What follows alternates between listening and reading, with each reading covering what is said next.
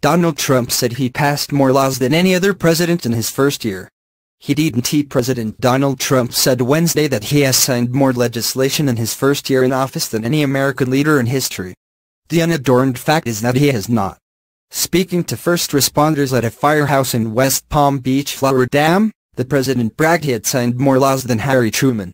"You know, one of the things that people don't understand, we have signed more legislation than anybody," he said. "We broke the record of Harry Truman," the president added.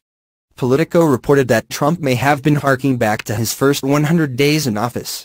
The president did sign more bills in his first 3 months in office than anyone since Truman, as opposed to more than Truman himself, but those days are long gone. The latter two-thirds of Trump's first year in office have been far less active. According to GovTrack, the president has signed fewer pieces of legislation in his first year than any president since Truman's successor, Dwight Eisenhower. The report by the monitoring website was published as the president celebrated the passing of the GOP's $1.5 trillion tax cut bill. Trump called the tax bill the legislation of all legislation, adding that the law had been the biggest there is.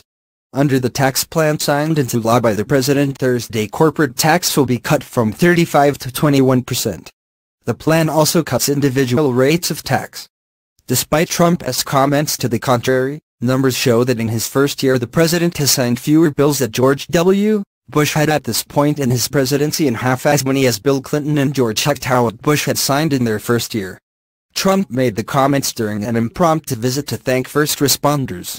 "I just want to thank everybody for the fantastic job you've done and are doing," he said. "What you do, in terms of paramedics and fire and all of the other things you do that people don't appreciate like they should. But we appreciate it." The president's official schedule has had few public events over the holiday period. On Tuesday, Trump played golf at his Mar-a-Lago resort with Georgia Senator David Perdue, professional golfer Bryson DeChambeau, and former pro Dana Quigley.